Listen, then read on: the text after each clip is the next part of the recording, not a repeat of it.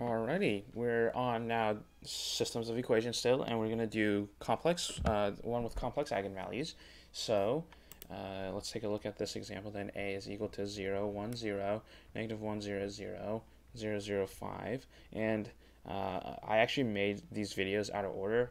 I was going to do complex second and then defective third, but I actually made defective second, and it'll be listed correctly on the YouTube playlist.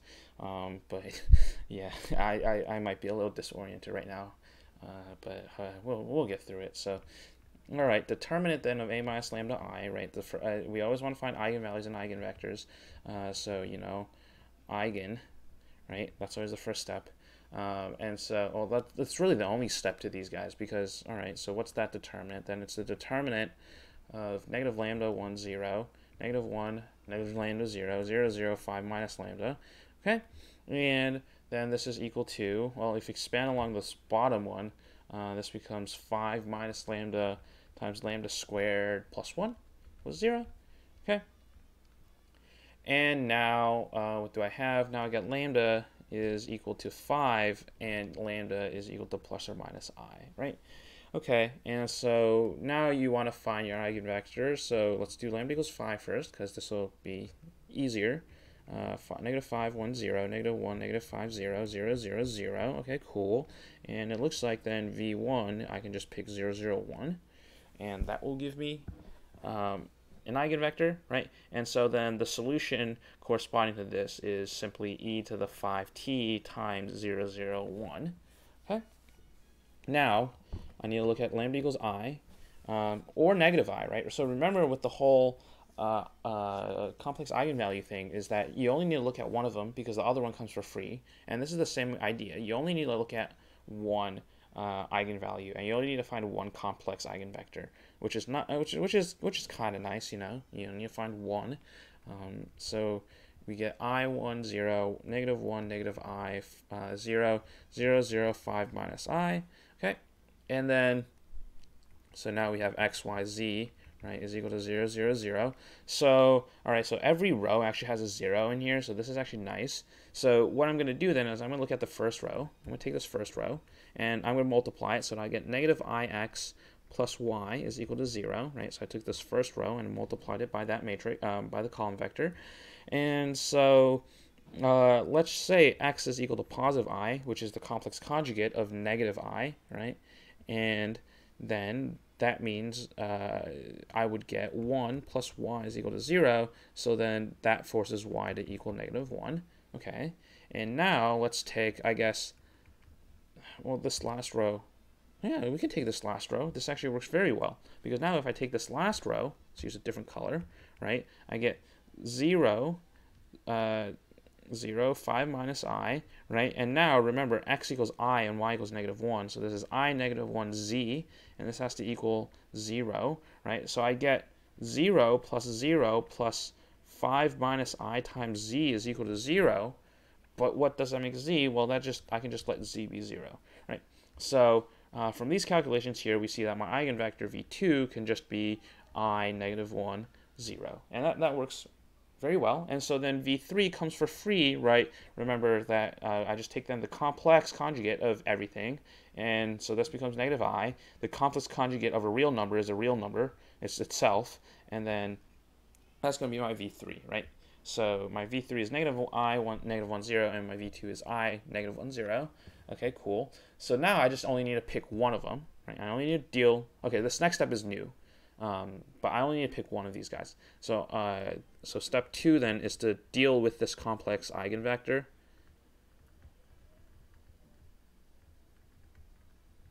All right, and so you guys, it's tempting, right? It's tempting, and it's correct to write then this as e to the it times I negative 1, 0, right? Which is exactly what you got.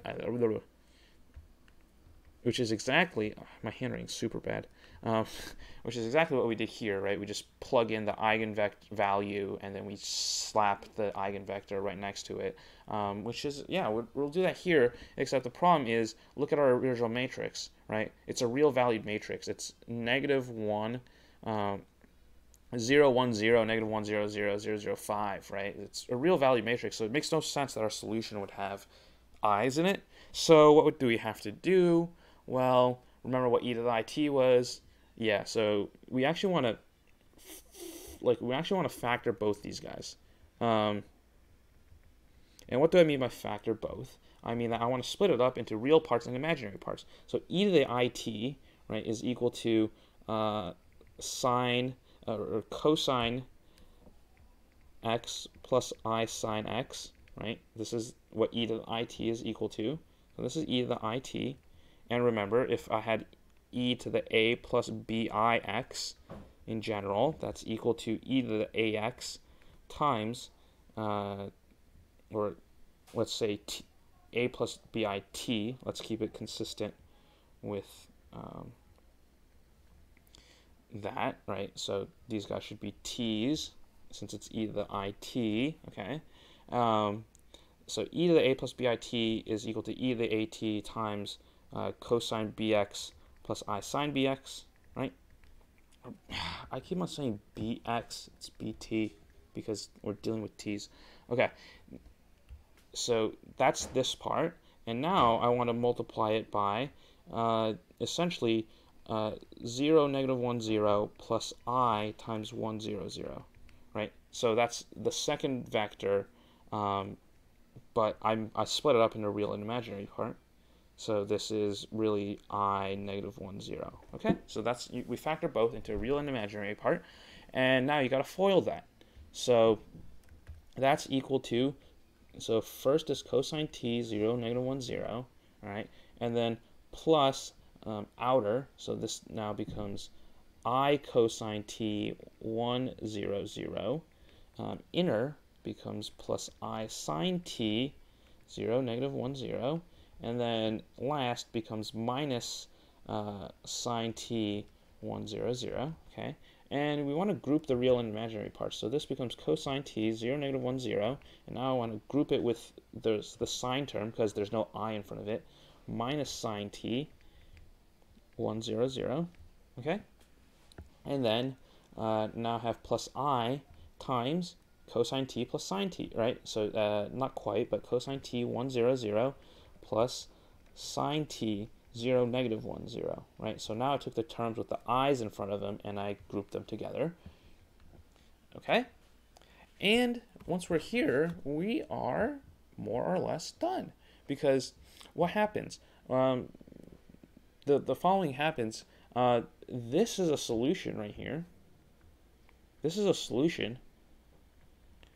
And then this part, inside the parentheses, without the I, a solution, and you want to drop the I.